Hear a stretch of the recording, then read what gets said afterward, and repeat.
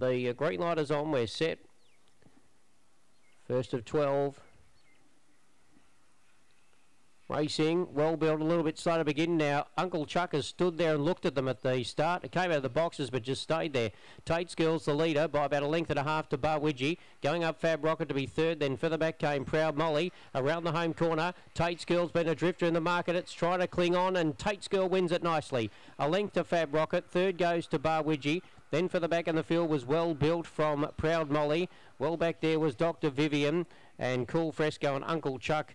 He decided it wasn't his night to run and he stayed at the start, and it is 17 and 83 the time.